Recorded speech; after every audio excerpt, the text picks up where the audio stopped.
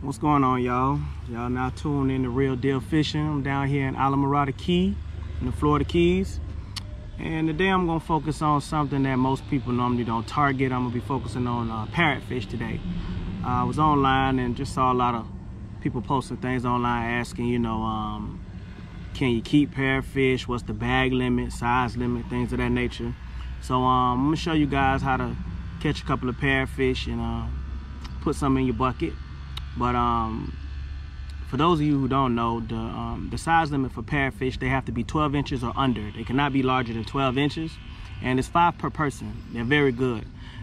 Today, I'm going to be focusing on some parrotfish. I'm gonna show you guys what I'm talking about. Down here in the water, you should be able to see the parrotfish along the water right here. And I'm gonna be using bread to catch parrotfish. Now just real quick, watch this as I drop that bread in the water. You'll see them come up to the top right there, as you can see. So I'm gonna show you guys how to catch a parrotfish real quick. Got him.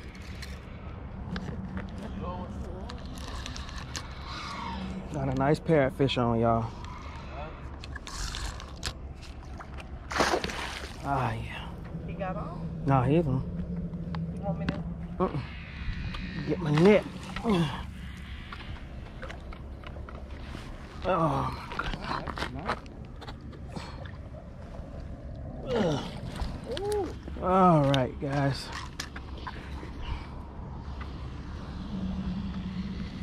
As you can see, that's on bread, people. Remember, they have to be 12 and under. Now here's the thing when dealing with parrotfish. When dealing with these, you actually got to keep them alive, guys. When you catch them, you got to keep them alive. I'm gonna show you how you keep them alive. Now, because he's a tropical fish, you have to keep them alive at all times until it's time for you to go. So what I do is I go get a little bag, nice little laundry bag from the dollar store,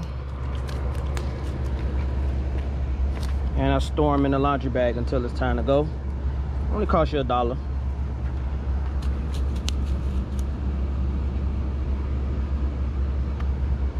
Slide them right in that bag right there.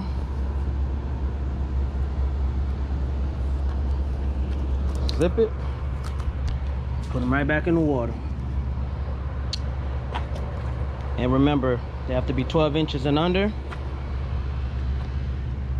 And you got to keep them alive until it's time to go because they're considered tropical fish. Got them.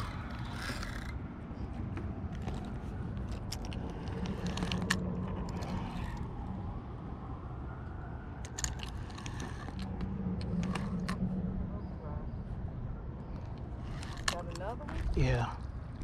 You need the net? Mm-hmm. Yes.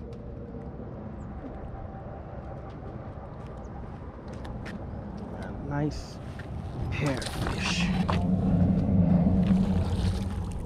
Oh yeah. Nice parrotfish.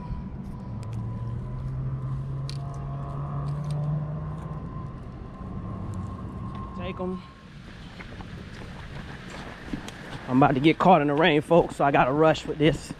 You take them and put them in a nice little bag and keep them in the water until it's time to go. Here's what I do.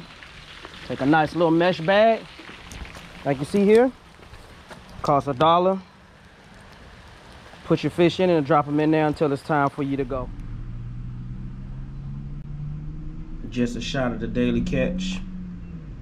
Couple of snappers and 3 parrotfish. As you can see, they're all 12 inches and under. All in all, we had a pretty good day. Got kind of hot, so we had to shut down early, but I hope the information that was given to you today can be helpful. I hope you guys can put a couple of parrotfish in your bucket. I hope it puts an end to all the questions that you guys have. Again, remember, parrotfish have to be at least 12 inches and under. can only keep 5 per person. And I hope you put some in your bucket, man. Thanks for tuning in to Real Deal Fishing.